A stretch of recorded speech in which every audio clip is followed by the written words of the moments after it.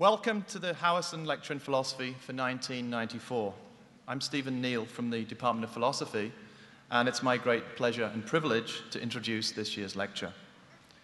The Howison Lectures were established in 1919 as a memorial to George Holmes Howison, who came to the university in 1884 as Mills Professor of Intellectual and Moral Philosophy and Civil Polity, a position he held until his death in 1916.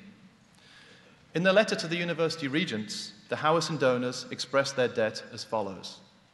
Professor Howison held the reasoned conviction that this world, to its very depth, is kindred to the human spirit, that it is a community of free persons, finite and infinite, sustained by the vision of the perfect. And all his great powers were directed to awaken in others a loyalty to these ideas.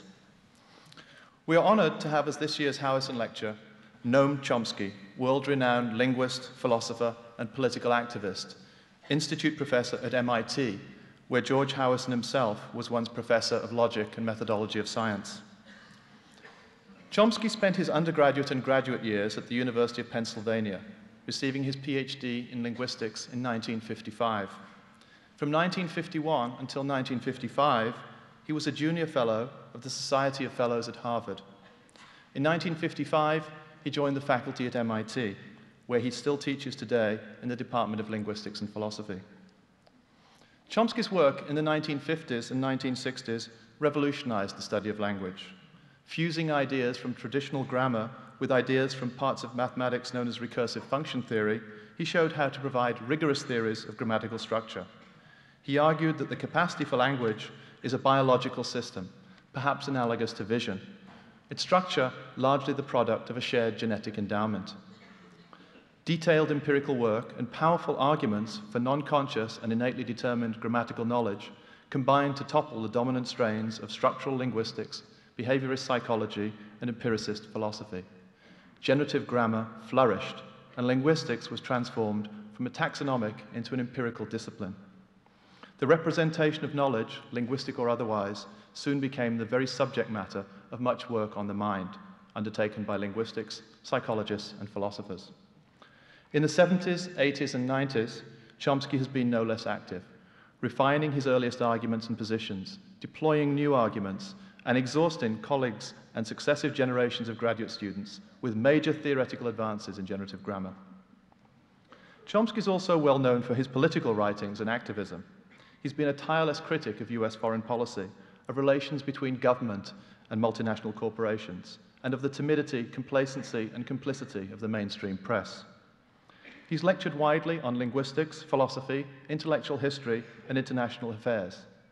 His many books include Aspects of the Theory of Syntax, Cartesian Linguistics, Language and Mind, American Power and the New Mandarins, For Reasons of State, Rules and Representations, Lectures on Government and Binding, a linguistics book, not a politics book, Towards a New Cold War, Fateful Triangle, the US, Israel, and the Palestinians, Pirates and Emperors, Language and Problems of Knowledge, The Culture of Terrorism, Manufacturing Consent with Edward Herman, Deterring Democracy, and most recently, Year 501 and Language and Thought.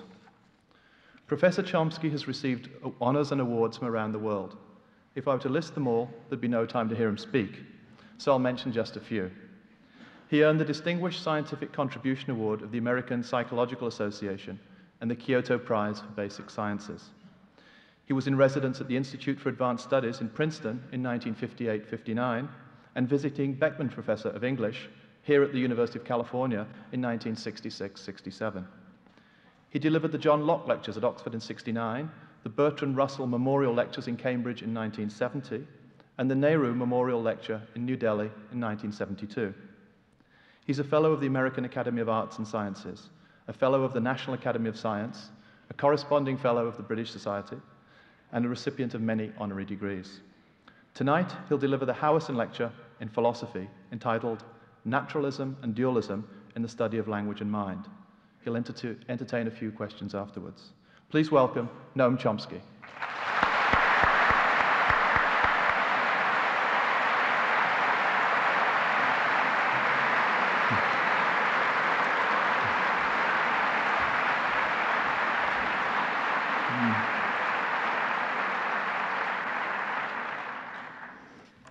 was impressed to see how many people are interested in arcane questions of linguistics and philosophy. Shows that the complaints about the intellectual level of American students are totally misplaced. Well, let me begin by trying to clarify what I mean by the terms of the title, which I'm going to use in perhaps somewhat unconventional ways. In fact, I want to use them in ways that I think are innocent of far-reaching implications.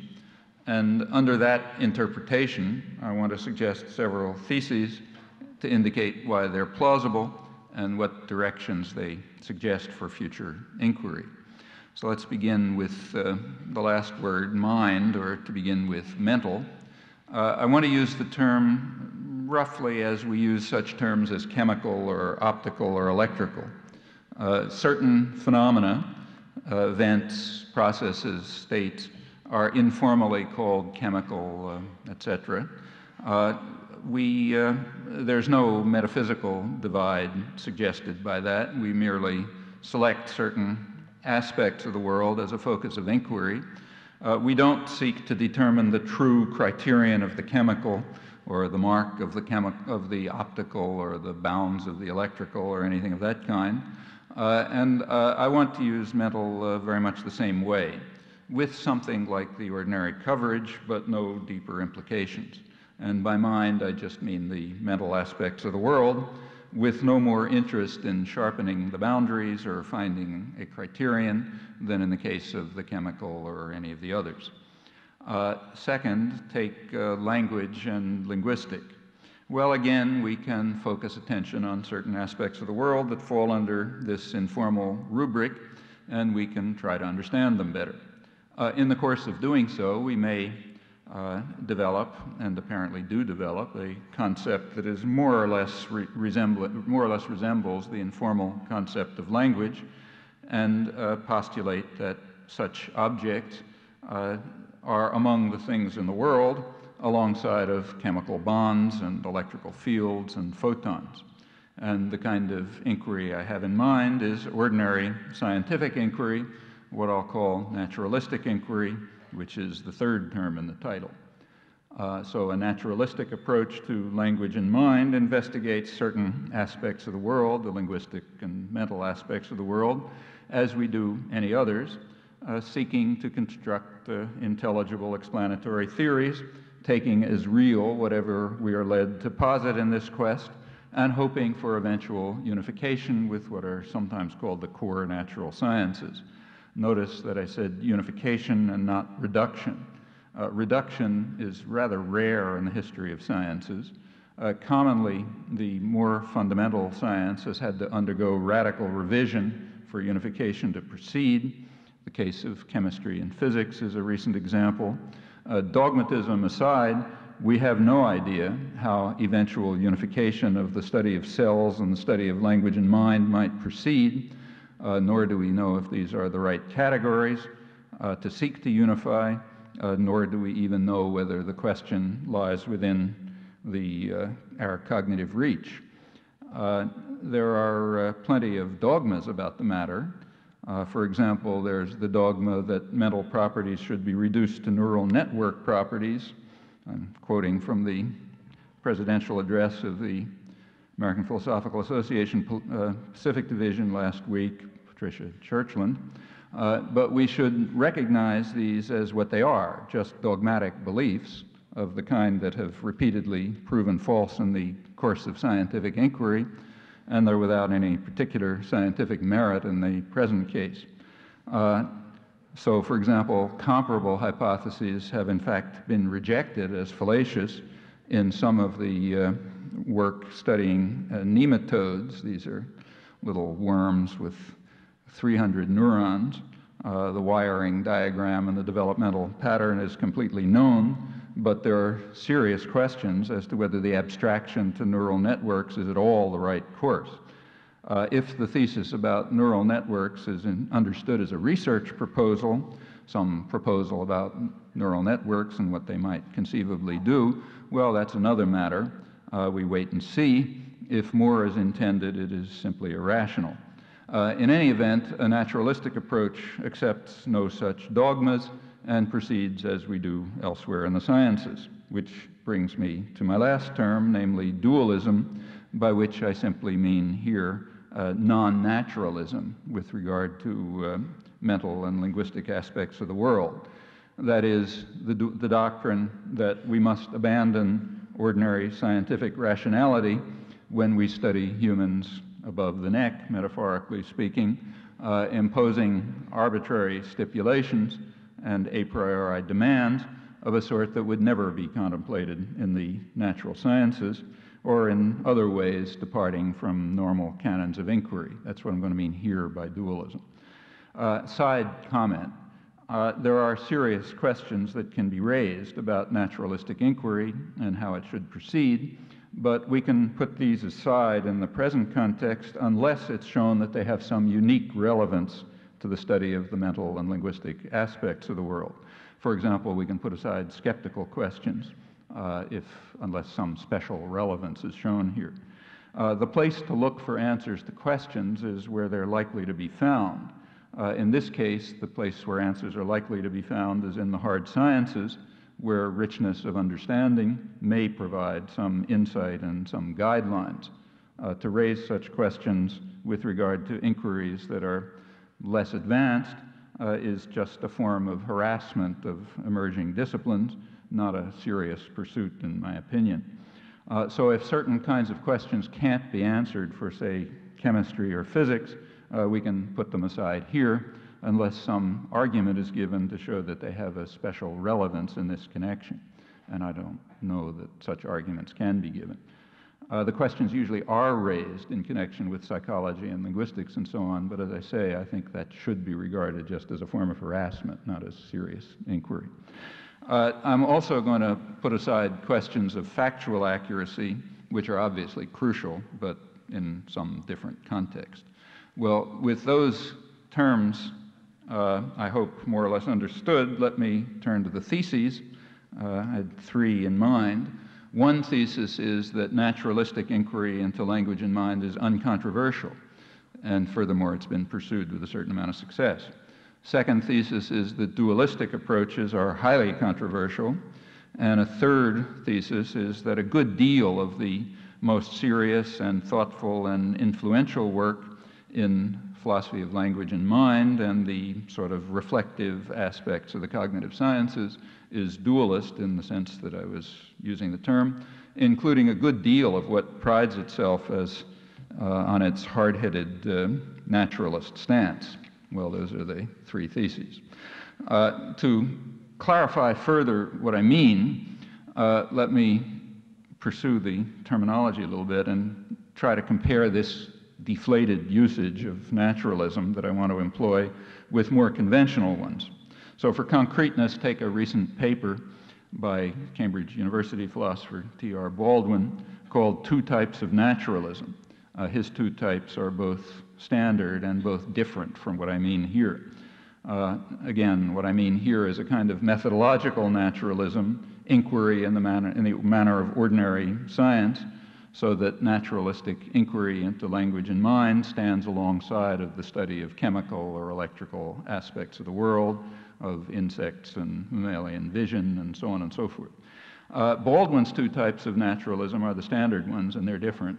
One is epistemic, and the other is metaphysical naturalism. So let's have a look at those. Epistemic naturalism, he traces plausibly to Quine. Metaphysical naturalism is also traced to Quine in a recent and useful review of philosophy of mind by Tyler Burge, which I'll use as another convenient reference point in the discussion here. That's in the centennial issue of Philosophical Review. Very readable as well as very expert. So let's look at both of those notions, epistemic and metaphysical naturalism. Epistemic naturalism to begin with. Well, let's start with Quine's version, to which the modern notion of epistemic naturalism is traced, that opened the way to what's called naturalization of epistemology. Quine stipulates that the study of language and mind must be incorporated within a branch of behaviorist psychology of no known scientific interest, This is a paradigm example of what I mean by dualism. That is, nothing of the sort would be tolerated in the natural sciences for a moment unless some argument is given, and in this case there's no argument, it's just stipulated as far as I know. Well, there are other dualistic versions of epistemic naturalism, again, notably among those who want to make philosophy tough-minded. The presidential address I mentioned is a case in point, but the issue is a bit to the side, so I won't have some comments on it, but I'll skip them. Baldwin also discusses the epistemic naturalism of Hume, Thomas Reid, others of the Scottish Enlightenment, which seem to me more reasonable in their conception, although I think that even this work is a regression from earlier versions of epistemic naturalism that I think are better grounded, which have been, in fact, partially resurrected in recent work. However, whatever one's evaluation of this may be, the Scottish Enlightenment, the Cartesians, the English Platonists, and others were proposing theories of mind that are readily construed as naturalistic in my deflated sense of the term, so I'm suggesting no qualms about that earlier enterprise of epistemic naturalism apart from questions of fact. The modern version, however, seems to me tainted by a deep-seated dualism, and hence I am suggesting qualms about that. Well, turn to metaphysical naturalism. That seems to me a much more obscure doctrine. Baldwin quotes Dan Dennett as saying that this, I'm quoting him, Dennett now, this naturalization of philosophy is one of the happiest trends in philosophy since the 1960s, referring to the idea, again quoting Dennett, that philosophical accounts of our minds, our knowledge, and our language must in the end be continuous with and harmonious with the natural sciences.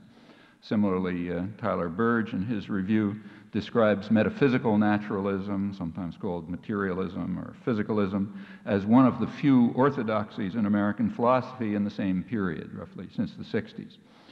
This is, in Burge's formulation, the view that there are no mental states or properties and so on over and above ordinary physical entities as identified in the physical sciences or by common sense. And one major strand of this effort, as he puts it, to make philosophy scientific is eliminationism, eliminative materialism, various other terms. And this is, again quoting Burge, the view that mentalistic talk and mental entities will eventually lose their place in our attempts to describe and explain the world. There are other variants which are more or less the same.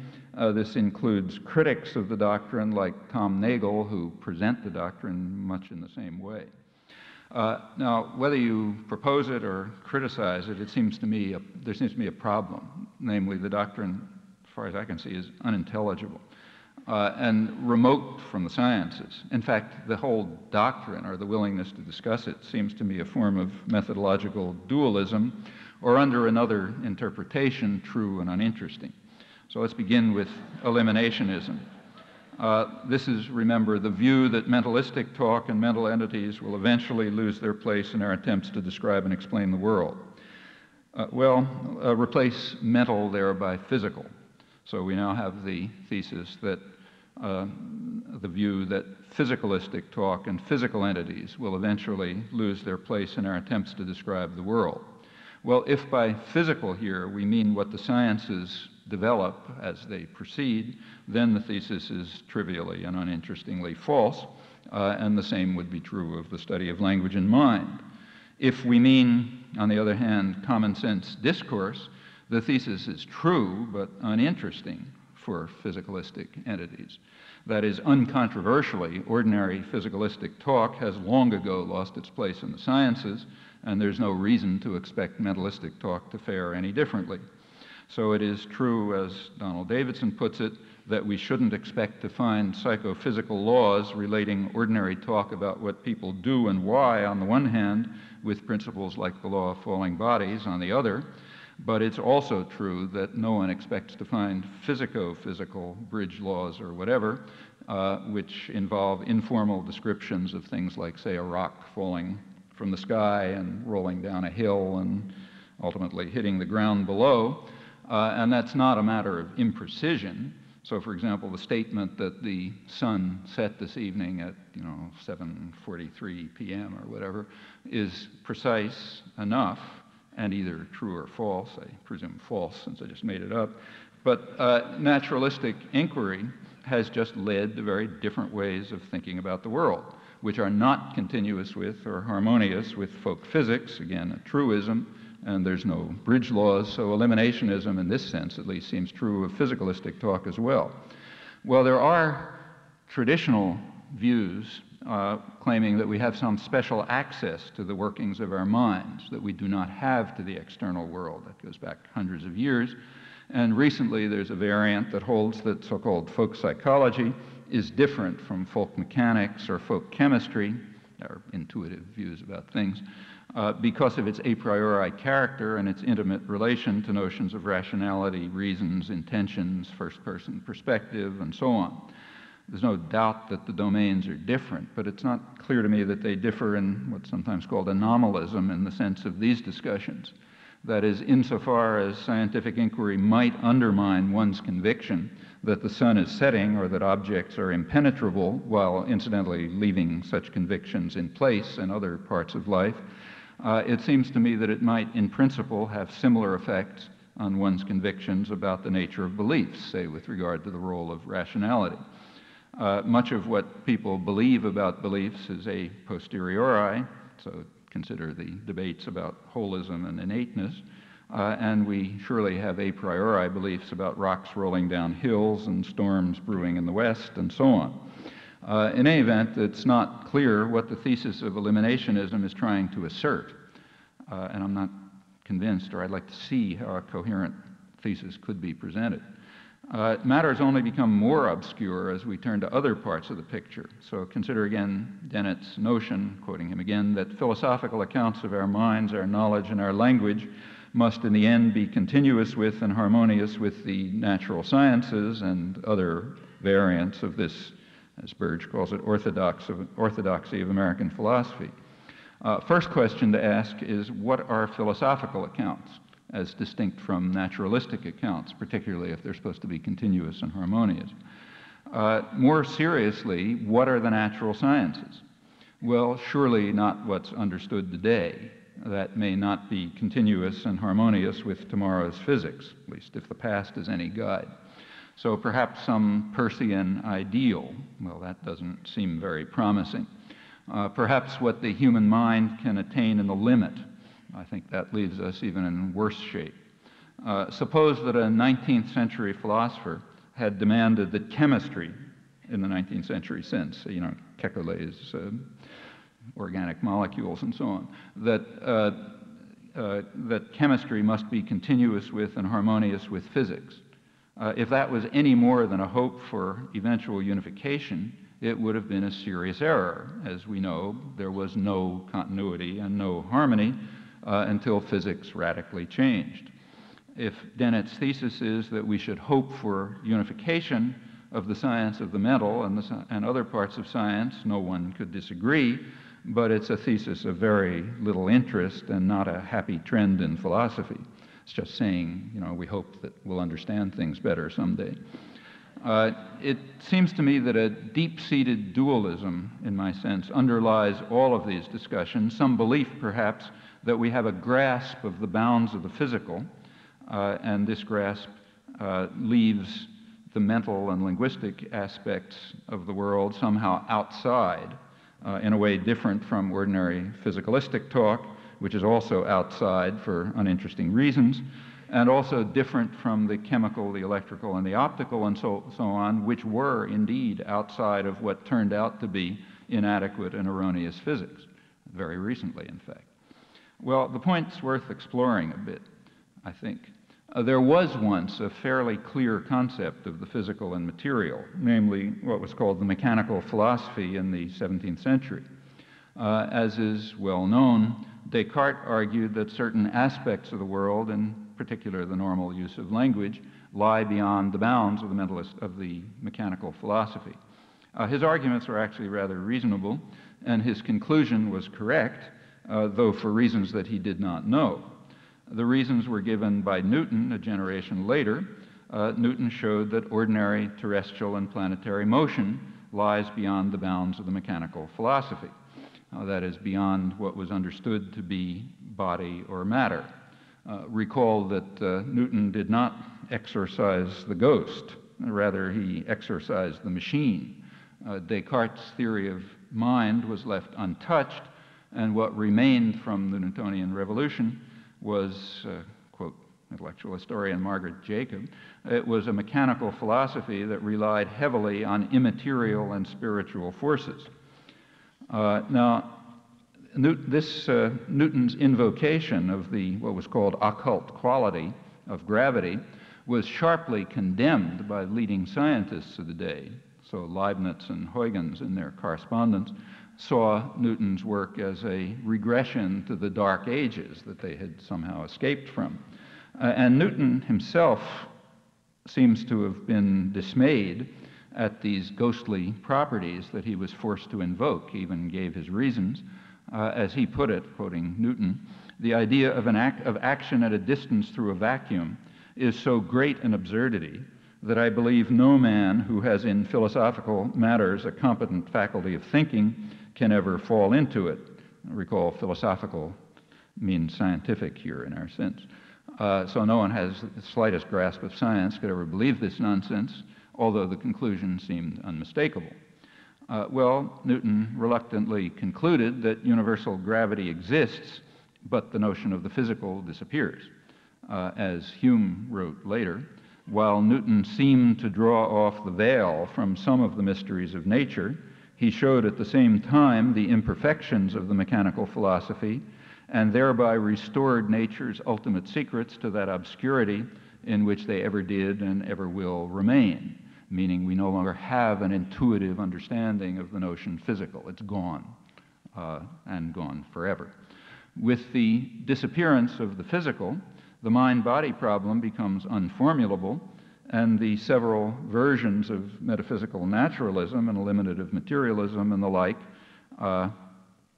also seem to lose any clear content, at least until some new notion of physical body replaces the lost mechanical philosophy, which hardly seems like a reasonable enterprise. I'm not aware that anybody's undertaken it. So let's take, say, a modern version, say Quine's version, in its 1992 formulation, so recent. He presents the naturalistic thesis. Remember, this is the source of the happy tendency in philosophy that we're celebrating. The naturalistic thesis is that the world is as natural science says it is, insofar as natural science is right. Okay, next question, what is natural science? Well, he gives an answer to that. Here's the total answer. Natural science is theories of quarks and the like.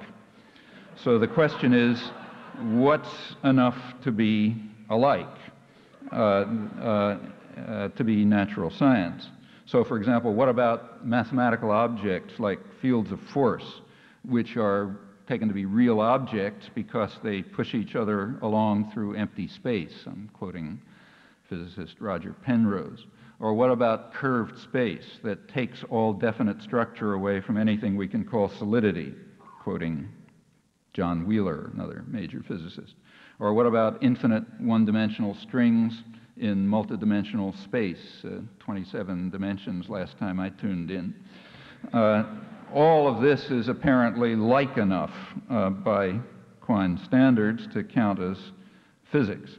Well, suppose it's argued further that on quantum theoretic grounds, at a very, I'm quoting, at a very deep bottom, there is nothing but bits of information, answers to questions that we pose to nature. That's John Wheeler again in a book that just came out. By Quine standards, that should be like enough, hence physical. Recall that physics is first philosophy. We don't second guess the physicists. Suppose that a substantial explanatory theory is constructed involving something like Lord Herbert's common notions, Humean ideas, Fregean thoughts, computational principles and states, and so on. Is that like enough? Well, Quine's practice indicates that it's not. But if so, that just seems to be a rational dualism, at least until some argument is given. A naturalistic approach will simply adopt the post-Newtonian course, recognizing that we can do no more than seek the best theoretical account of the phenomena of experience and experiment, seeking no ultimate explanation. It's quoting I. Bernard Cohen, a leading Newton scholar, on the legacy of the Newtonian revolution. What I just said was indeed the conclusion of some leading 18th century scientists. So, for example, the eminent chemist Joseph Priestley concluded that human thought and action are properties of organized matter, like powers of attraction and repulsion, electrical charge, and so on. In this case, the organized matter in question is the brain, not the foot or the kidney. That conclusion, in fact, had been reached by Lemaître a generation earlier, but his work was suppressed. In fact, it was suppressed almost to the present day. And it's pretty hard to think, at least I can't think of a coherent alternative to that conclusion. With the collapse of any independent notion of the material or the physical or of body after Newton, what else can we say about various aspects of the world than essentially that? Accordingly, it's hard for me to see why it's now resurrected more than 2 centuries later as a bold and innovative hypothesis. The hypothesis that capacities of the human mind are in fact capacities of the human brain. Again, I'm quoting the same presidential address. That sounds to me about as close to a truism as one can imagine, and as uninformative as truisms typically are, since the brain sciences hardly even know where to look, contrary to Churchland's rather enthusiastic report. The current situation is that we have good and improving scientific theories of aspects of mind, including language, but only the most rudimentary ideas about the relation of any of this to cells or whatever turn out to be the relevant aspects of the brain. It could be something quite different than we think about, at least if the history of science is any guide. Well, let me take a concrete example. A good deal is known about computational principles of the language faculty of the brain. For example, we have pretty good evidence for fairly subtle distinctions among different kinds of what's called deviance, that is, departure from one or another principle of language. For those of you who know the game, subjacency violations, ECP violations, violations of the specificity condition, semantic deviance, doesn't matter if you understand what I'm talking about. These are just different kinds of departures from certain principles. And they have a meaning inside the explanatory theory of language and evidence. Well, recently there's been quite intriguing work at the Salk Institute in Helen Neville's lab on electrical activity of the brain. And researchers there have been able, pretty surprisingly, to find correlates in event-related brain potentials, ERPs are called, to categories of deviance, namely the categories that are discovered in the computational theories. There's more recent work at the Max Planck Institute in Nijmegen, which has found a distinctive kind of electrophysiological response to syntactic violations on the one hand and semantic violations on the other that improves these results. Still, these results are interesting, but they're kind of a curiosity. The reason is that there's no theory of electrical activity of the brain and its causes and character, no reasons why one should find these results, not all sorts of others. The computational theories, in contrast, are much more solidly based, at least from the point of view of scientific naturalism.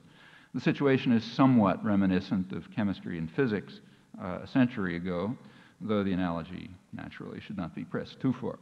Well, a naturalistic approach to language and mind will simply proceed to try to improve each of these approaches, the ERP approach and the computational approaches, hoping for more meaningful unification. A dualist, on the other hand, will see something deeply problematic in the scientifically more solid theory, namely the mental one, and will worry about problems of eliminationism and physicalism that have yet to be formulated in a coherent way. The dualist tendency dominates discussion and debate, in fact is virtually presupposed, which seems to me a curious phenomenon and one that merits explanation. Well, I want to keep then to methodological naturalism, putting aside metaphysical naturalism and its variants as apparently meaningless, and epistemic naturalism as reasonable in its traditional, if not modern version. Next question, where does a naturalistic approach take us in the study of language? well, putting aside questions of the factual accuracy, which I'm not going to try to justify, it seems to me to lead to something roughly like this.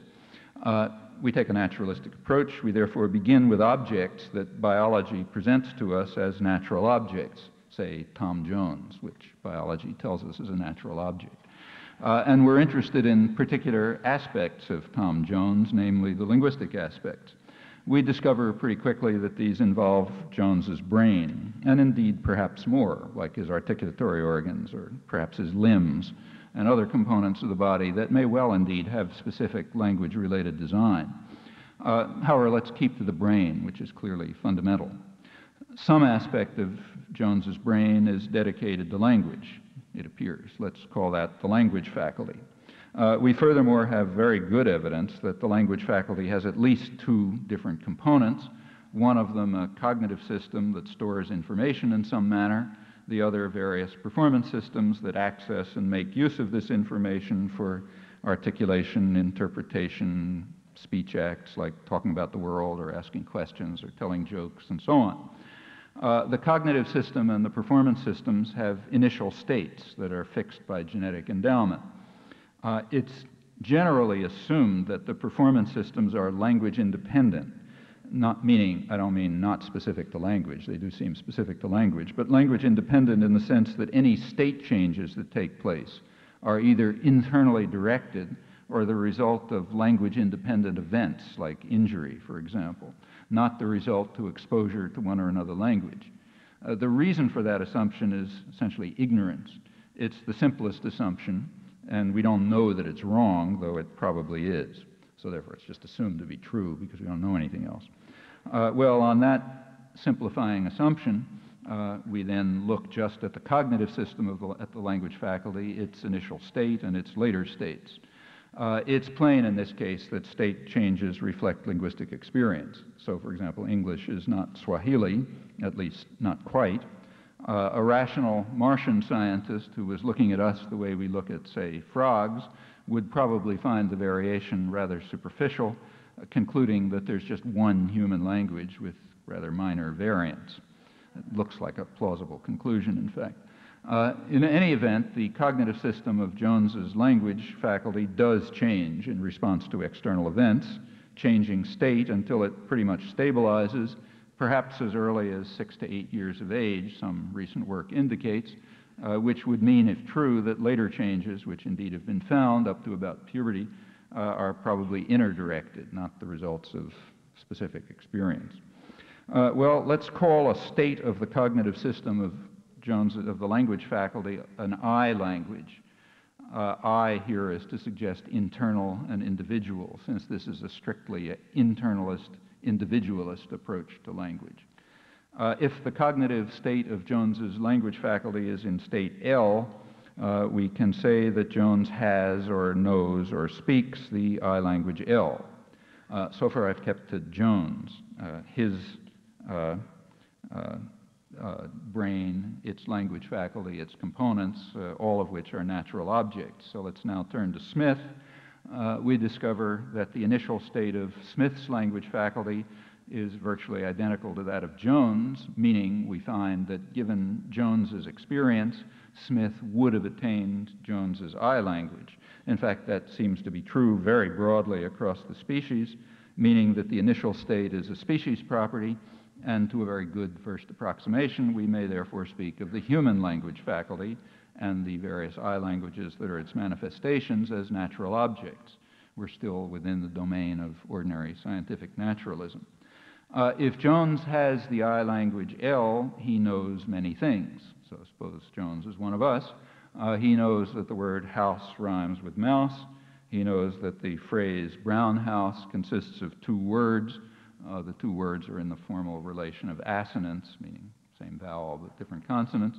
That the phrase is used to refer to a structure that's designed and used for certain purposes, and that has a brown exterior, not interior. So if you paint the house brown, you've painted its exterior brown, and a lot of other things of that sort. We would like to know how Jones knows things of that kind, and the answer seems to work something like this. The I language seems to consist itself of two components, one a computational system, the other a lexicon. The lexicon is a collection of lexical items, each of which is some complex of properties, usually called features, like the property begins with a bilabial stop or is an artifact. The computational system possibly is uniform, virtually, doesn't vary across languages. This can't be quite true at the sort of phonetic level. There's some variation there, but it seems to be very plausible. It's a plausible idea that it's true elsewhere. If that's the case, language variation is in the lexicon, and indeed it seems to be in narrow subparts of the lexicon, rather formal aspects of it. The I language has lots of properties. One of its clearest and best confirmed properties is that it's what's called a generative procedure, a computational system, which characterizes an infinite class of expressions.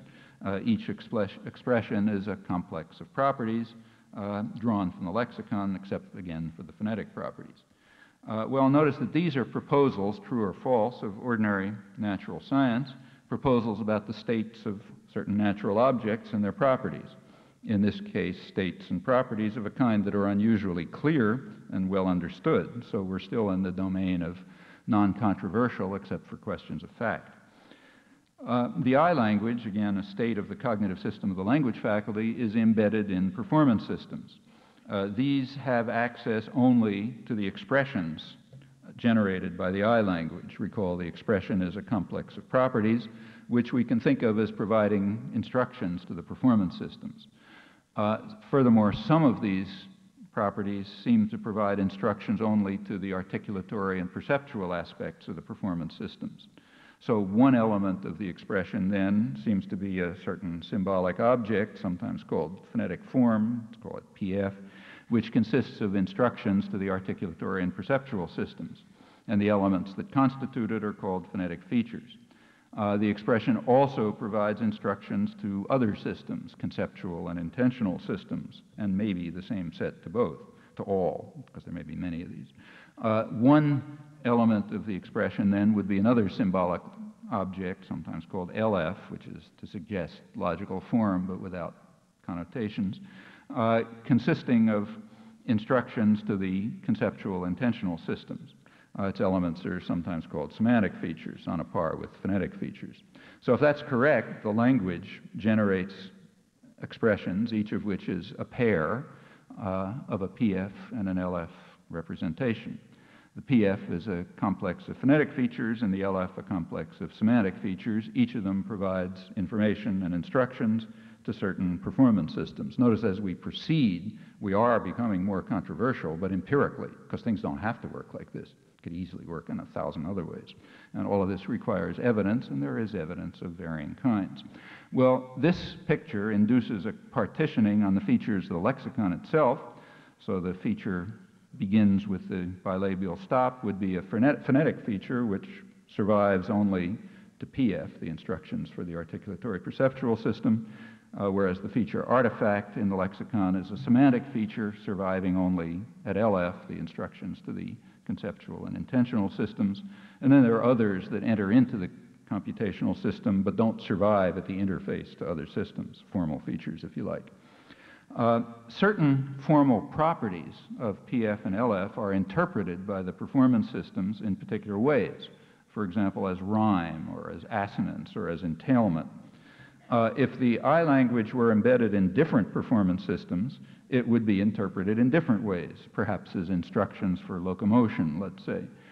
The I language, in other words, is a real object in the natural world with its specific properties, and the performance systems are as well. Well, how does that interpretation work? As we proceed, we get more controversial. So let's take the phonetic side, the articulatory and perceptual systems and its elements. Let's take the element ba, let's say, which we idealize away from individual speakers. Well, here's one theory. One theory of how the performance system works on that side is that ba picks out an object in the world, an external object, let's say some set of noises or motions of molecules, and we could now spin out some kind of theory of perception and of communication and so on in these terms. It's conceivable, though it's total nonsense. That's not the way it works. No one has ever proposed such a crazy theory. No one defends it or even considers it, although with really heroic dedication, you could defend it. There's no doubt of that. In fact, what happens apparently is that Ba provides instructions to articulatory and perceptual mechanisms which we seek to discover, and we find that they're pretty complex, like it might involve a motor theory of perception, for example. Well, turning to LF, the other side, the other interface of the language faculty with other systems, conceptual, intentional. So let's take things like, say, Brown House or London or other elements of the now looked at from their semantic side, instructions to the computational intentional systems. Here's a theory which is parallel to the absurd theory of phonology, of performance that I just described. The theory is that there's an entity in the world, or an entity in the world as it's believed by Jones to be, that stands in some fixed relation to these things, like in some fixed relation to London or Brown House or whatever. We can call that relation reference or denotation. Notice that that's a technical term. That is to say, it means what we say it means. We have no intuitions about it, any more than we have about, say, angular velocity. It's a technical term. You have some intuitions, you better throw them away because you're not supposed to. It's invented. There is no such notion in any natural language as far as I'm aware. That's why Frege had to invent terms. Bedeutung for Frege didn't mean what it means in German. Now, this means that there can't be any what's called intuition pumping, sort of pumping your intuitions about these things, about reference, because it's an invented technical notion, which means exactly what you say it is.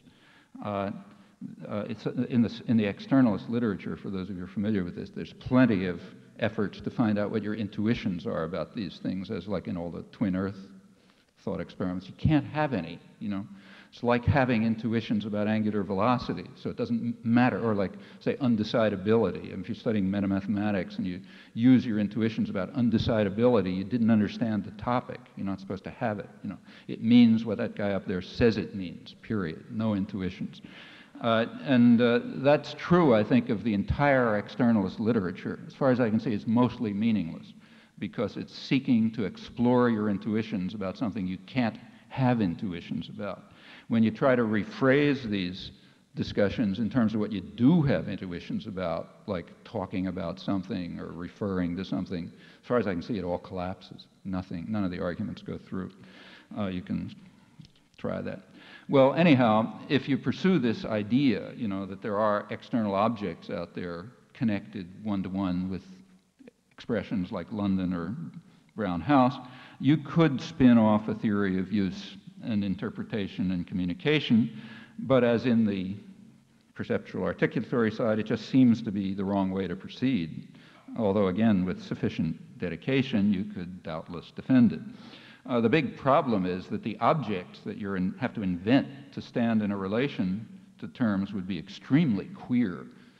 For example, they would often have contradictory properties. Well, let's say take London.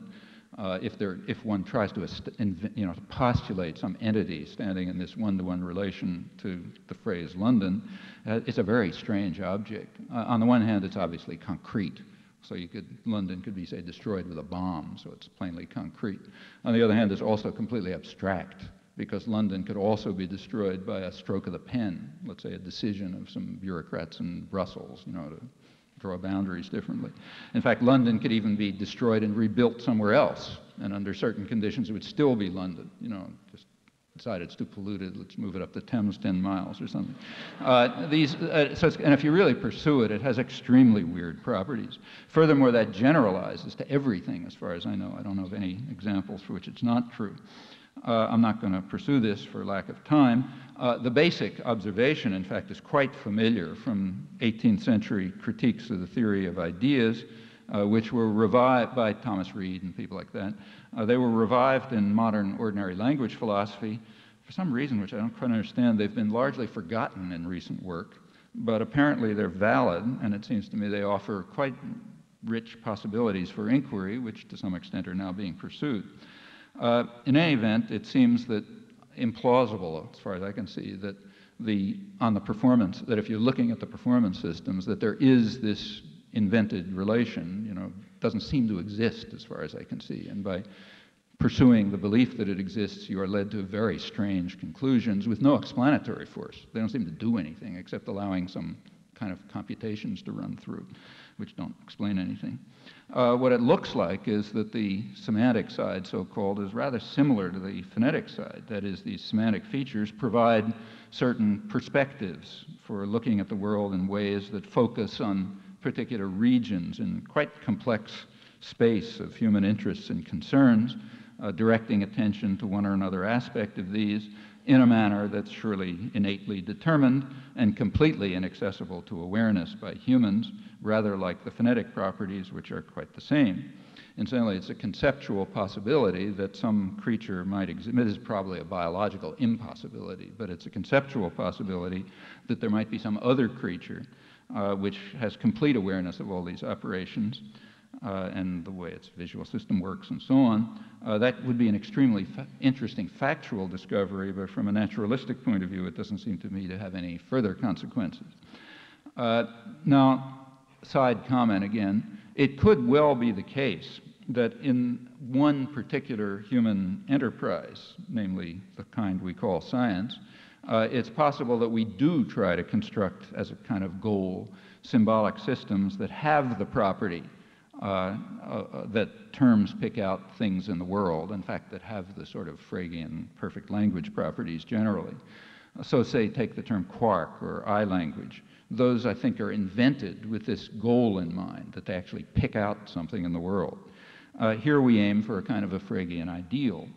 And we may even speak of symbolic systems that are contrived in this quest as scientific languages, but that's just a metaphor, as when we say that airplanes fly. They're not at all like languages.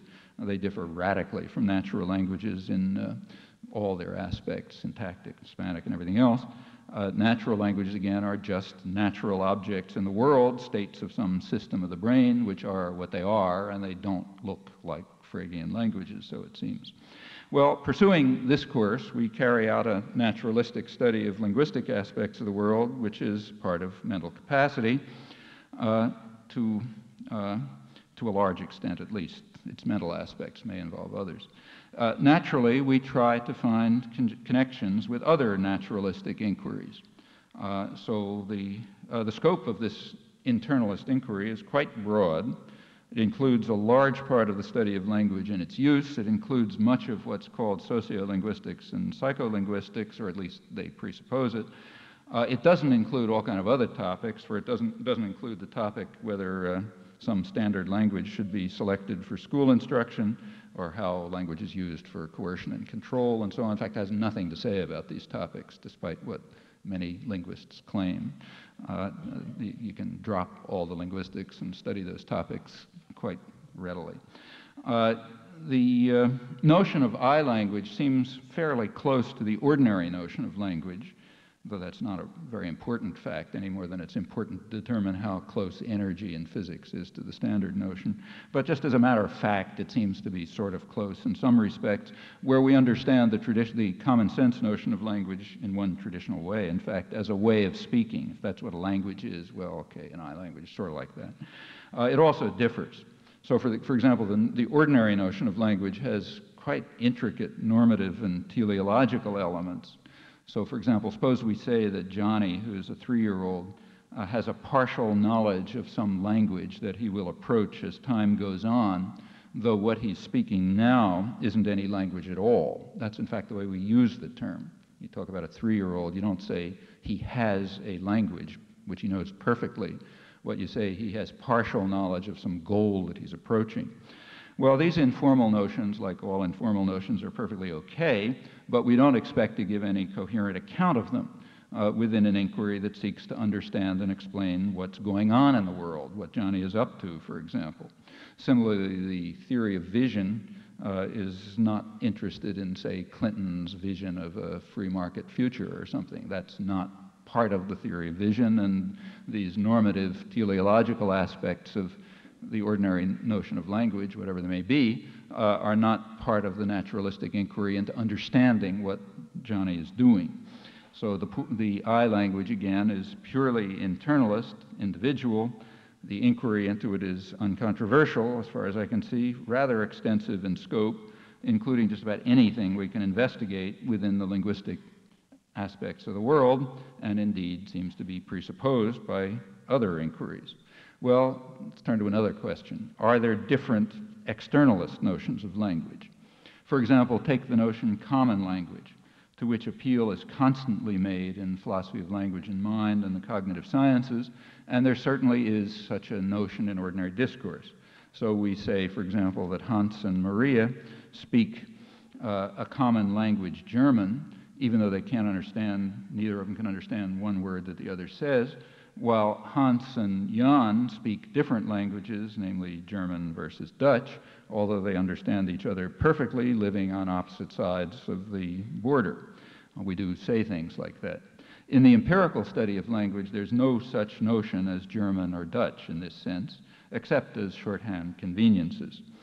So there is then no way, as far as I can see, to understand somebody like Michael Dummett when he says that a person has a partial and partially erroneous knowledge of his or her language, namely the common language. Similarly, as far as I can see, there is no way to understand the thought experiments that are suggested by Hilary Putnam, Tyler Burge, Saul Kripke, a lot of other people, all of which crucially rely on this completely unexplained notion. Now here I mean the term understand rather narrowly. Of course, you sort of get the sense of what they're up to.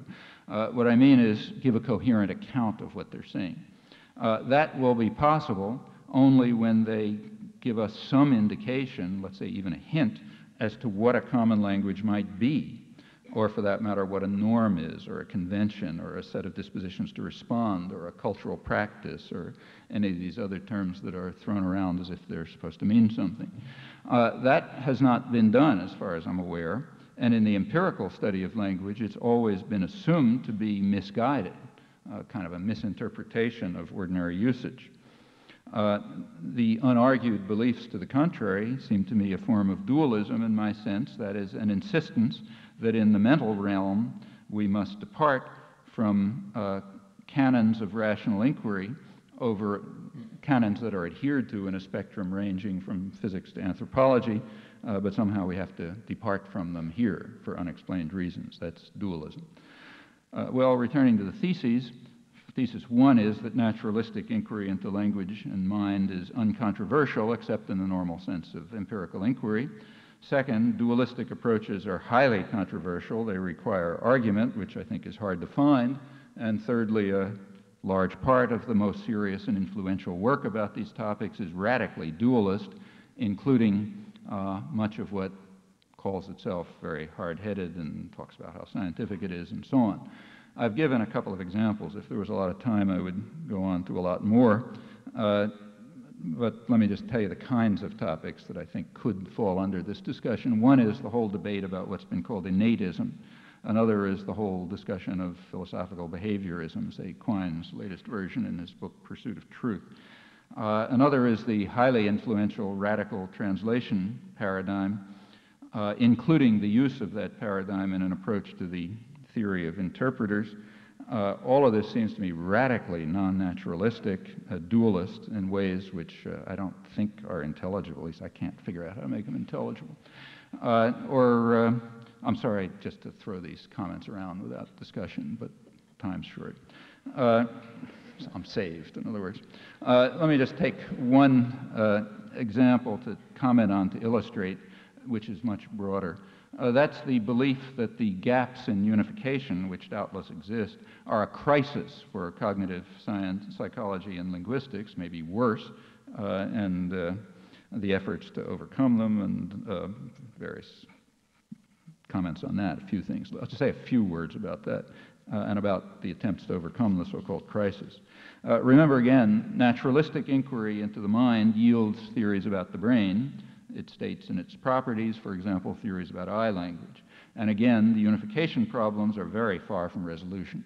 So no one knows how to relate these theories to properties of atoms or cells or neurons or whatever may be relevant. We probably don't even know what's relevant. This disparity, this is a situation very familiar in the history of science. For example, it was true of chemistry up until Pauling's use of quantum theory in the 1930s to explain the chemical bond. Up until then, there was a complete gap because physics was just wrong. The disparity between theories of the mind and what's been learned about neurophysiology, I'm now quoting, creates a crisis for those who believe that the nervous system is precise and hardwired like a computer. That's Nobel Prize-winning biologist Gerald Edelman in a recent book. He also points out that there's the same crisis for connectionist and neural nets theories. His argument is that the varied individual histories of the nervous system and the enormous individual structural variation of brains, I'm quoting, provide the coup de grace to multiple coups, he says, to attempts to construct computational or neural net theories of the mind. And apparently Edelman takes this to be true no matter how successful such studies might be, now or ever, by the standards of the sciences: explanation, insight, opening new inquiries, and so on. Well, by similar logic, one could have argued, maybe he's right, I don't know, but the logic is very flawed. You know. The logic, by similar logic, one could have argued not long ago that there's a terrible crisis for the study of matter and organisms in terms of colors, valence, the solid state, a multitude of other properties.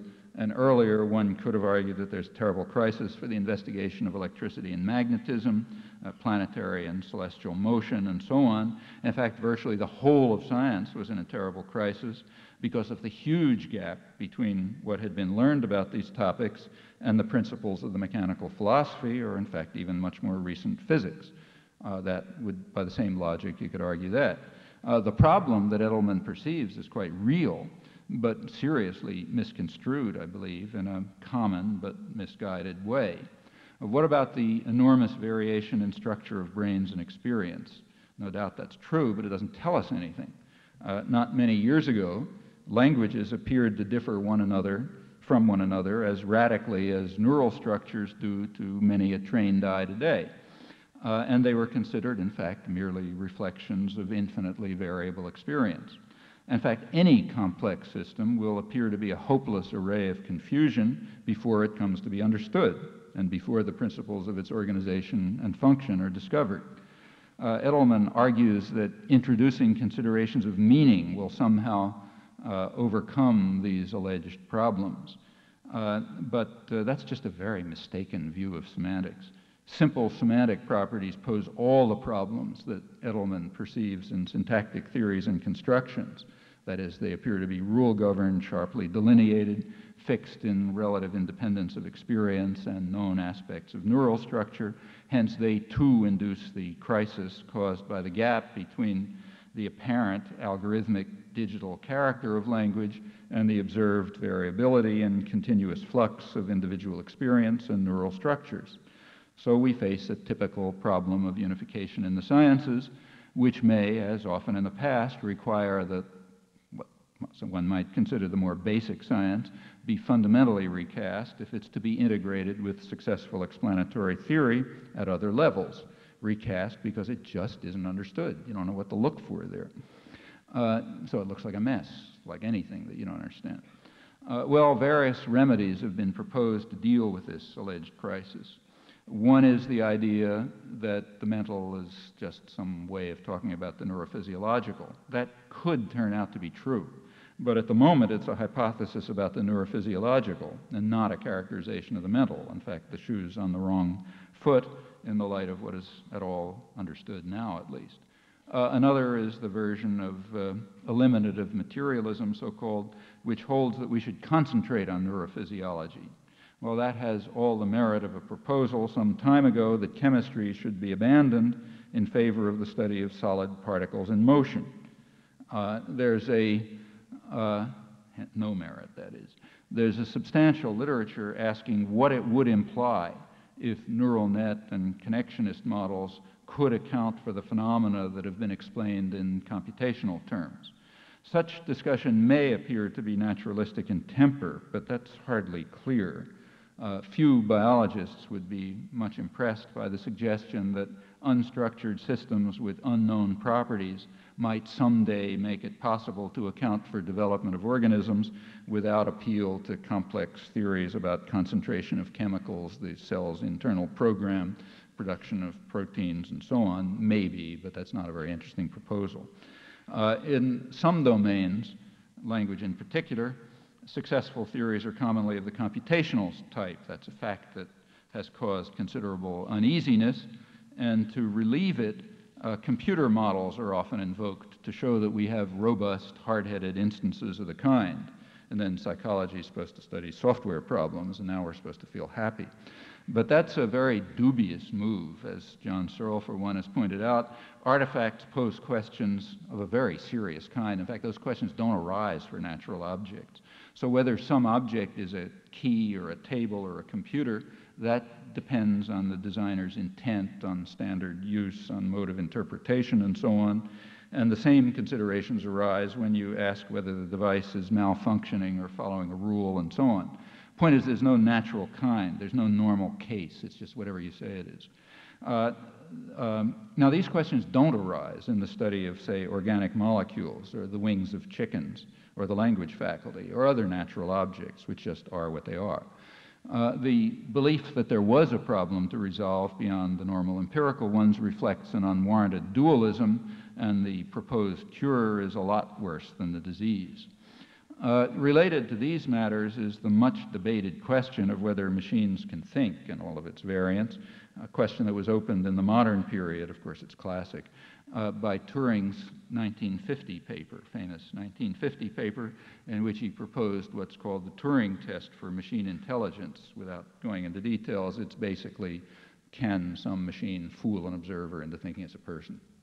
Actually, there isn't any such thing as the Turing test. There's 10 zillion different tests, depending on how you set this up, all of which are totally arbitrary and pointless. There are these things called the Turing test. Now, that question has aroused quite lively discussion and controversy, which incidentally is quite contrary to Turing's intentions. Turing, I'm quoting him in his 1950 paper, he regarded the question as too meaningless to deserve discussion. Although he said that in half a century, meaning year 2000, conditions might have changed enough for us to alter this usage, just as languages have commonly, though not always, changed enough to use the metaphor of flying for airplanes, although there's no empirical question whether airplanes fly like eagles. If we say they do, okay. If not, not. Turing, in other words, seems to have agreed with Wittgenstein about the pointlessness of the discussion and the debate that's ensued until today over whether machines can in principle think or play chess or understand language or do long division and so on, and about how we could empirically establish that they do or don't, or whether robots can reach for objects and pick them up, can commit murder and so on, or for that matter, whether brains can think and play chess and so on. The answer is no, uninterestingly, if we're using natural language, and yes, equally uninterestingly, if we choose to adopt certain metaphors, perhaps as part of a change in the way of thinking about the world, which could be interesting from some other point of view. Well, I think myself that Turing's stand was correct. The questions are too meaningless to deserve discussion. They're questions of decision about sharpening and altering usage, not questions of fact, just as there never was a question about whether airplanes can fly to London, like eagles, or if they can fly that far, or whether submarines really set sail but do not swim. Yeah, if that's what you want to say, no, if not. There's no empirical question. And that conclusion remains, as far as I can see, if you add further sensory conditions or criteria, as has been, like performance criteria, has been proposed, say, by Stephen Harnad, for one example. Now, there's a completely separate issue, which shouldn't be confused with this, and that's whether simulation might teach us something about the process that's simulated. So, for example, could a chess-playing program teach you something about human thought? In that case, the topic seems to be very badly chosen, at least for naturalistic inquiry. The answer is almost certainly not. But in principle, simulation could provide insight. And in fact, that much was understood centuries ago, though the classical discussion didn't fall into the errors of the modern revival, post-Turing revival. So when Jacques de Vaucanson, famous 18th century skilled craftsman, when he amazed observers with his remarkable contrivances, he and his audience were concerned to understand the animate systems that he was modeling. He had a famous clockwork duck, for example. which was supposed to simulate the digestion of a duck. But the idea was not to see if you could fool the audience into thinking it was a duck. In fact, he made it transparent to make sure you couldn't fool the audience. The idea was to see if you could learn anything about the digestion of a duck. Well, that's the purpose of simulation generally in the natural sciences. There's very little, if any, role here for operational tests of one or another sort, which never come up in the sciences as far as I know. And there's surely no point in a debate over whether Vaucanson's duck really digests. In this regard, there's been considerable regression, in my opinion, in the modern cognitive revolution, although Turing himself, interestingly, was quite clear about the matter. And I think we can regard the whole discussion as another reflection of the methodological dualism that seems to me to underlie a good deal of contemporary thinking about these topics. Well, let me mention that this methodological dualism differs from traditional pre-Newtonian metaphysical dualism. That was metaphysical dualism, but it was not methodological dualism in my sense. Rather, it was methodological naturalism. It was a plausible, reasonable theory about the world based on the mechanical philosophy soon shown to be false. It led to factual theses shown to be incorrect with Newton's demolition of the mechanical philosophy. In contrast, contemporary methodological dualism seems to me to have no redeeming features, or so I've been trying to suggest. Well, to finish, these remarks barely skim the surface of what seem to me dualist elements in much of the most sophisticated and interesting and influential thinking about language and mind. If correct, these elements should either be justified or abandoned. The critique of naturalistic theory approaches that's been given also seems to me to be flawed. In any event, it seems to me there's good reason to examine more closely doctrines that have been assumed much too casually, and if they do not withstand such analysis, to ask a further question, namely why they seem so compelling. Thanks.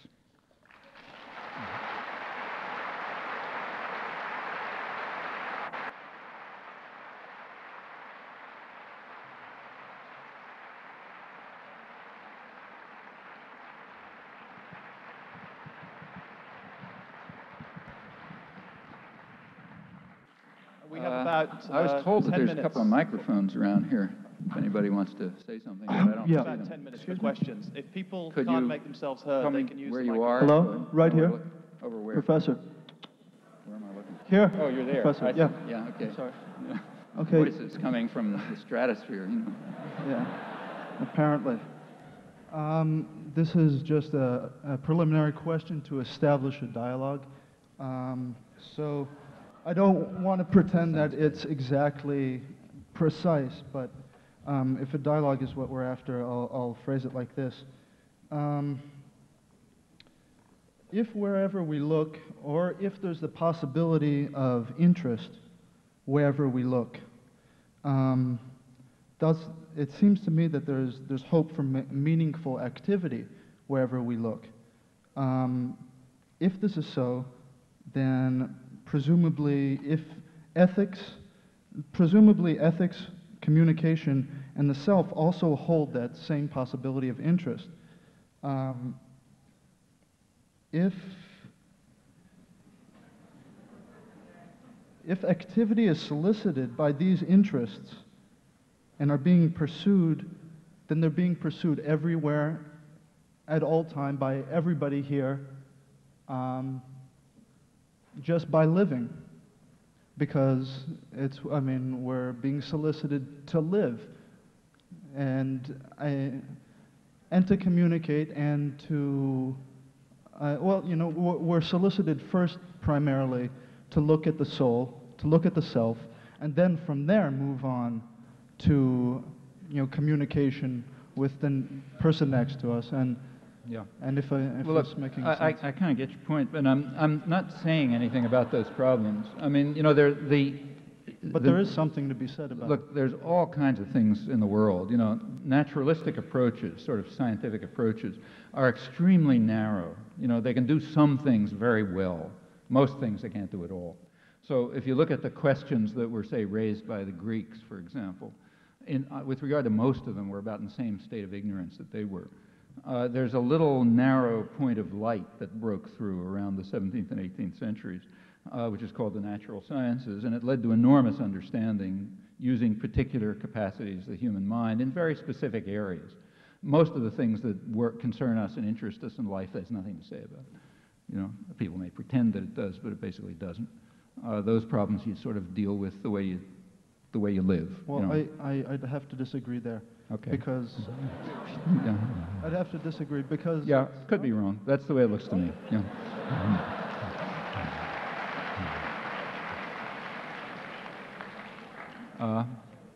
If anybody, I think the idea would be to go to the microphones. I can't really see too well because the lights. Chomsky? Is somebody else at a microphone somewhere? Where? I have a. There. Do you have any advice for people like myself who are interested in teaching English as a foreign language in other countries? Yeah, my advice would be to pay some attention to I mean, it would be the same kind of advice that I think an honest physiologist would give to somebody who's teaching swimming. Probably it's worth paying attention to what people have learned about physiology, but probably it's not going to do you much good. Most of the problems of teaching are human problems. They're problems of motivation and making things be interesting and getting people to be willing to use their natural intelligence to explore the thing and so on. That's probably about 98% of the problem. And what's understood from a sort of scientific point of view may shed some light on this, and it's certainly worth being aware of what people know. But if you think you're going to learn much from it, I think that's a mistake. I disagree with a lot of my colleagues on this, I should say. For example, if you read the New York Times this morning, there's an op-ed by a close colleague and friend, Steven Pinker, in which he says some things which I think are perfectly sensible, but what I don't like about it is that he says these things come from what's known in the cognitive sciences, and I don't think they do. I think they're just common sense. You know, I don't think the cognitive sciences contributed anything to these things. And it's not that the cognitive sciences are sort of weak or something, it's the same elsewhere. I mean, it really wasn't until take, say, physics, you know, way in advance of anything we're talking about. It really wasn't until the 19th century, so I'm told, so it seems from the literature, that physics had anything much to contribute to engineering. The crafts were so far ahead of what people understood that they just didn't have a lot to say, you know. In fact, take somebody like, say, Thomas Edison. He seemed to know nothing about the sciences, but he was inventing things all over the place. Now, today it's different. You know, today you want to be an engineer, you better learn science. But that's pretty recent. And in other areas, you know, crafts are often way ahead of, and just crafts and intuitive understanding and things like that are often way ahead of any theoretical understanding. Which does what it does, but people shouldn't claim about it more than is in fact accurate.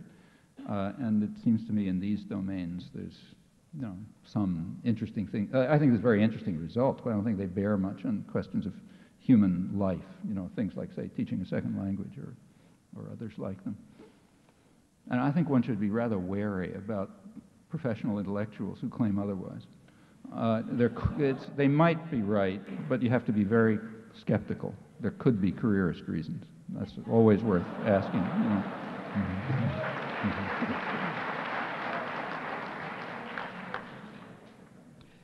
Yeah, I wanted to ask about some comments you made earlier about when you look at concepts and you use the simple concept of a house and you think about it, it has these odd properties, and this seems to be true about a variety of concepts, and in particular, the way we approach it, it seems, is through language.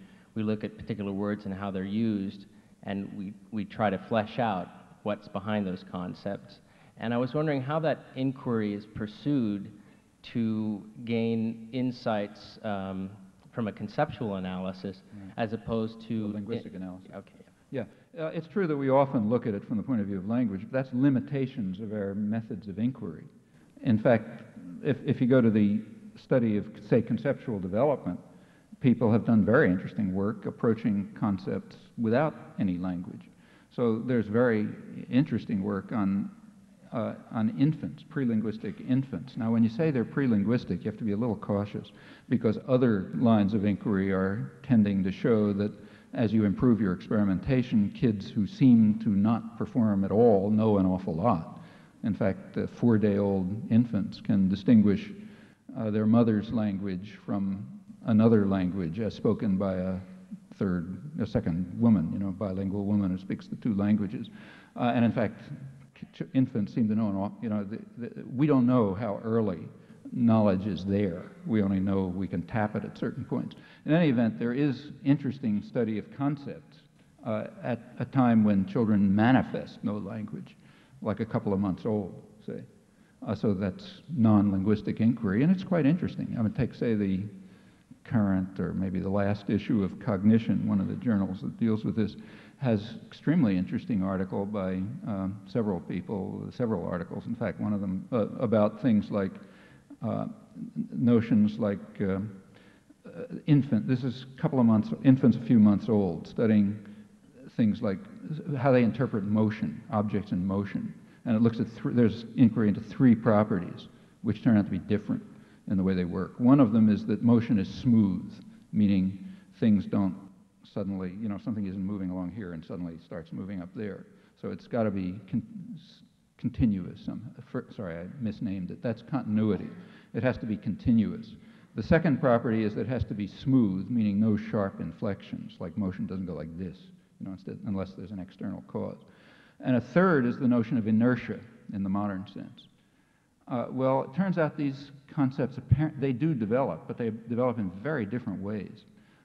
So very young infants, as early as you can test, a few months old, seem to take it for granted that motion is continuous. If they're presented with a situation which appears to be discontinuous, you get a surprise reaction. You can't test a lot at those ages, but some things. On the other hand, the idea that motion is smooth, no sharp inflections, that seems to come along a little bit later, but still before any manifestation of language. So it seems to be non-linguistic in that sense, like, I forget, maybe 10 months old or something. What about inertia? Well, it turns out people never learn it. Adults can't figure it out. So if you give adults if you give adults sort of a picture where something is falling like this and suddenly it drops, it's on let's say you have a ball on top of a little cart or something, and the ball falls off at this point, so it's going like this. A lot of people think it goes straight down, and in fact, if you take something moving through a curved tube, let's say. How does this work? I think the way it works is if it's water that's moving through the tube, lots of people think it goes straight. But if it's a ball, they think it keeps going, continuing the curve, And there's all sorts of funny ideas. In short, people just don't have the idea of inertia, which is why it was so hard to discover. It was really hard to discover because it's just not part of our conception of the world. It's not part of our folk physics. Now, continuity and smoothness seem to be part of our folk physics, but they develop differently. Apparently, if this work is correct, at different times. And by now there's quite a lot known about infants' conceptions of objects, about solidity, the fact their impenetrability, all sorts of other things. All right, this is inquiry apparently into non-linguistic concepts. It'd be hard to argue that a 6-month-old kid is using knowledge of language to do these things. And to deal with such problems in the case, when you deal with an adult, it's harder to dissociate because, of course, the adult has a ton of linguistic material, and you got to figure out a way to dissociate that from non-linguistic material. But here, too, there are studies, like the work that's come out of, say, David Marr's school on vision as an example. Surprisingly to me, this work is now being given an externalist interpretation in a lot of the philosophical literature. And I don't understand how that's possible. What's going on is a kind of a textual reading of Marr, of the kind you do with, like Baker and Hacker do with Wittgenstein or somebody. And it's beside the point. Marr couldn't have meant the things that are being attributed to him on the basis of this textual analysis because he was a scientist. And further, and I knew him personally, I know perfectly well he didn't mean those things. But the more interesting fact, which is independent of textual analysis, is if you look at the experimental materials, it's clear that this can't be right, because here we get real analysis of, the experiments are mostly things like lights on tachistoscopes. So a person sees a bunch of, a couple of lights shining on kistoscopic presentations, and they say, I see a cube rotating in space, or I see a line going around a barrier or some such thing. Well, they're not seeing a cube rotating in space because you set it up. If you use the philosophical literature's analogies, you're setting it up as a brain in a vat, basically. Here's this brain in a vat, you're sticking stimuli into it. They happen to be dots of light. There's no cube anywhere. The world doesn't have to exist for these experiments. But the point is, with regard to the conceptual analysis, that people do put very rich interpretations on things in very specific ways. And it appears, for example, that the visual system is constructed in terms of what's sometimes called a rigidity principle. That is, it tries to see things as rigid objects in motion. Well, now they may be dots on and it's been shown that very few presentations suffice to give a even unique interpretation of something as a rigid object in motion, even though the evidence could be like a bunch of dots showing up on kistoscopic presentations. Well, okay, that's the basis for our concepts. We somehow interpret the world as a bunch of rigid objects interacting with one another. Now, that's not experience, surely, because most of our experience is with non-rigid objects.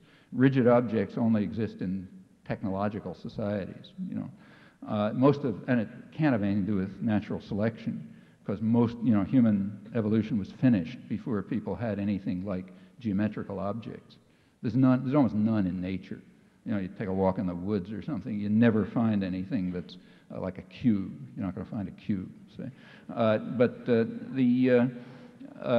So somehow the system developed, for whatever reason, in order to yield particular kinds of concepts, not others. And that's an inquiry into conceptual structure that is independent of language. But they're hard to do.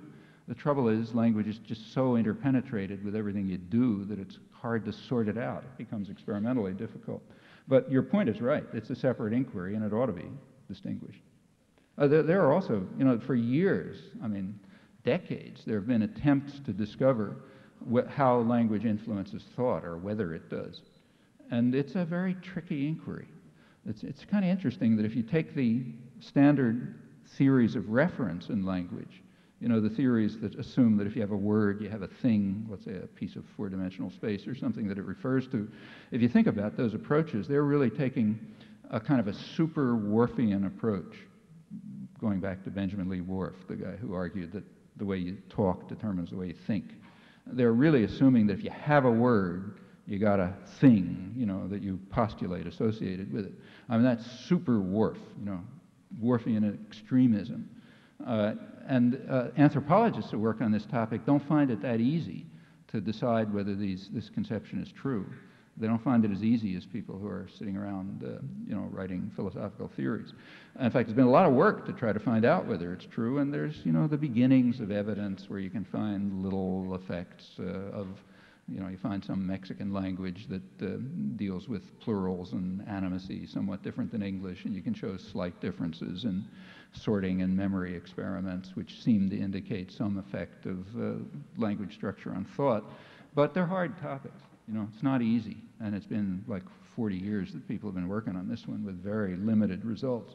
And we just don't know to what extent thinking and conceptual development and so on is independent of language. You know a lot about language. It's harder to find things out about language-independent conceptual development, but not impossible. But the way whoever it was who said about it, I forget where, was putting the point quite accurately. You really want to study these things independently and see how they're related to one another. Yeah, could you go into some more detail on what you find incoherent in certain uses of twin Earth examples? In which? Can you go into more detail on what you think is incoherent in some uses of twin Earth examples and also radical translation? Well, let's take twin Earth. The twin Earth experiments we set up this guy who's molecule by molecule identical with Oscar, except he happens to be in a world in which what he calls water is XYZ, not H2O, and for the purposes of the experiment, we put aside the fact that if that were true, he couldn't be molecule by molecule identical, so we put that aside. And then we ask ourselves, well, does the word water in Oscar's language refer to XYZ? And does the word water in Twin Oscar's language refer to H2O? And the answer to that question is yes if Hilary Putnam says yes, and no if Hilary Putnam says no, because he's inventing the term. He's saying there's a term which I invent, I call it refer, like as often you use terms from natural language, like when you talk about energy or work in physics, or angular velocity for that matter. He's saying, here, I invented this term, and I tell you what it refers to, what it means. You know, that's the way you do when you invent a term. It means what you say it does. But you can't ask whether you have any intuition about the question. Now, when you try to run through the same experiment and asking, is Oscar referring to X, Y, Z? Is he talking about X, Y, Z? I think you get no answers. You know, it depends on the conditions. Like if twin Oscar is coming to Earth and there's a glass of water in front of him and a glass of Sprite and he can't tell the difference, the water is H2O, and twin Oscar says, I'm thirsty, I want a glass of water. If he points to the Sprite, he's making a kind of mistake which he's not making when he refers to the water, at least by my intuition, which would mean that, you know, somehow he was referring to H2O all along, you know, even though he never had any.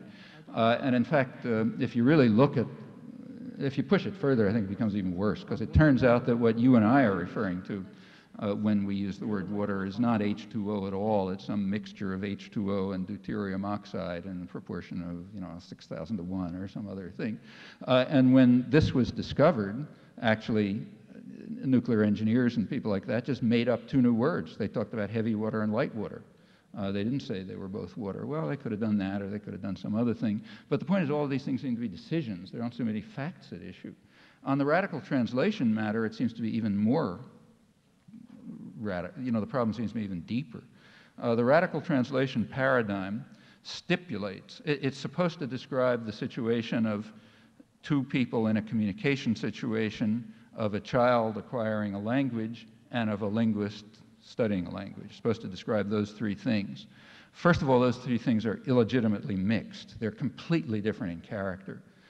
Two people in a communication situation already have some kind of language in their heads. The child acquiring a language doesn't have a language in his head. He has the innate properties of the language faculty in his head. The linguist is approaching the situation from a totally third point of view. What the linguist has is whatever's been learned about natural language and, you know, some ideas about how to construct a scientific theory. They're all doing totally different things, and assimilating these already doesn't make any sense. But let's take any one of the three. For any one of the three, the radical translation paradigm stipulates what you're allowed to do. So let's take the linguist. What the linguist is allowed to do, according to these orders from on high, is the linguist is supposed to go to the jungle community. You know, find some guys running around, and you're only allowed to look at their behavior in that community. You're not allowed to look at, say, what you learned about Japanese. Well, nobody would ever approach a problem in the natural sciences this way. If you go to this jungle community, the first thing you would ask is, are those human beings? Now, that's an empirical question, and there's an answer, the way to answer it. The answer is, you ask about a counterfactual. You say, if I had grown up in their community, would I be doing what they do? And if they had grown up in my community, would they be doing what I do? That's an empirical question. Like other empirical questions, not trivial, but you know how to investigate it. All right, suppose you've pursued that question and you've sort of got some evidence that they're human beings. Okay, well now you don't restrict yourself to what they do. You look at whatever you know about what human beings do. I mean, that's the way any scientist would approach a similar question. If you're looking at, you know, a bunch of fruit flies, and you've convinced yourself that those are fruit flies, you don't say, I'm not allowed to use any evidence about what was found out about fruit flies. I just have to look at them. You know, that would be crazy. You know, you don't do that. And in fact, nobody does do it. So everyone who's studying language empirically, once you've sort of convinced you don't even bother asking it usually, but once you've convinced yourself that those are human beings, meaning same initial state, I suppose you have two theories about them. Well, you could, I suppose it's Japanese, let's say. You have two different theories about how Japanese works. Now, from the point of view of the radical translation paradigm, if these two theories both describe what you're allowed to look at about Japanese, you're finished. There's no further question about truth or falsity. Nobody would do that. I mean, what you would do is, for example, look at English and ask, what do you know about English? Well, it might turn out that these two theories about Japanese require different assumptions about English on the assumption that they all come from the same innate bases. And one of those might be refuted for English. Well, in that case, the corresponding one's refuted for Japanese, even if you had no evidence. The argument is perfectly straightforward. You know, it is, well, look, we have evidence, reason to believe that they come from the same initial state. Therefore, what we found somewhere about that initial state is usable when you're looking at the next manifestation of that initial state. That's just ordinary garden variety science, completely normal, but it's excluded by the radical translation paradigm, and it gets worse. Because not only are you forced to, you're also forced to to eliminate all sorts of other evidence. Like suppose something comes along from event-related, you know, from ERPs, from evoked reaction potentials. Say, suppose something's really learned someday about this stuff, not just, you know, giving numbers to things you knew, but something new, which could happen. Well, according to the radical translation paradigm, you're not allowed to use it. You know, you're only allowed to look at the behavior of the people in their jungle community. It's kind of ironic that this is being proposed by the very same people who insist that science is holistic, that everything is relevant all the time. That I leave for someone else. But in any event, this is saying only certain kinds of evidence are relevant in this particular case. And furthermore, when you pursue it further, that evidence is very narrowly circumscribed. You're allowed to look at their answers to certain questions, which are stipulated by the philosopher. So Quine says you're allowed to look at, he designs a kind of an experiment, an ascent-descent experiment. You give somebody something and you say, gabagai, and he's supposed to say, yeah, it is a gabagai, or it isn't, and that's it. Then you're allowed to do simple induction, whatever that is. Something apparently which isn't done in language, or in anything maybe. And beyond that come various other stipulations about association and so on. Well, you know, where does this come from? Why not 20,000 other experiments you might think of? Why not other kinds of evidence? Why not looking at other organisms? You know, why not look at what you might learn about cells or anything? You know, if it's science, no such constraints are even remotely thinkable. And so this is really, in my view, radically dualistic. And any conclusions that follow from it about thinking or rationality or beliefs and so on are highly suspect. In fact, they seem to me to make no sense at all. It's in that respect that I think it's really radical dualism. And there are some ironies here because it's being proposed by people who want to make philosophy scientific. You know, they want to say, look, it's really part of the sciences, all this kind of old metaphysics and stuff we throw out. And it seems to me quite the opposite. You know, they're going into a form of dualism, which is much more pernicious than traditional metaphysical dualism, which, as I said, I don't think was pernicious at all. I think it was quite a plausible scientific hypothesis, proven wrong when the theory of body was demolished. But other than that, a plausible hypothesis, you know, given with reasons. This kind of stuff just seems to me, you know, some other kind of dualism which has, again, no redeeming features. And I think if this is correct, you know, maybe I'm wrong, but if this is correct, it seems to me an interesting question arises. Why is it so compelling? You know, why are people so driven to it? I have a suspicion of it. That's an unfair question to ask unless you've shown that it's really wrong. You know, you first have to show that. But if you can show that, then the question arises, why is it so compelling? And it seems to me there's a possible answer to that second question. It could be so compelling because we are just designed to be dualist. Like we're designed to see the sun setting, you know, no matter how much relativity theory you learn, you know, when you're out there on the beach at night and you see what's going on, you see the sun setting and you can't help it. You can be the greatest physicist in the world, you still see the sun setting, because that's the way you're designed, you know. And it could well be that we are just designed to see people as, you know, minds and bodies or something like that. I don't know. Maybe that's the way people are. You know, we just see things that way. Doesn't mean that that's the way they are. Just doesn't mean it's. I mean, it's not false any more than that the sun setting is false. But it's just from a naturalistic point of view, it would just be the wrong way of looking at things. That's possible. That's a hypothesis about something which has to be first shown, namely that these really are radically dualist approaches. But that's wherever the questioner was, why I think that these two things in particular are indeed radically dualist. Unfortunately, we don't have any time for any further discussion, so I'd like to thank Professor Chomsky on behalf of us all.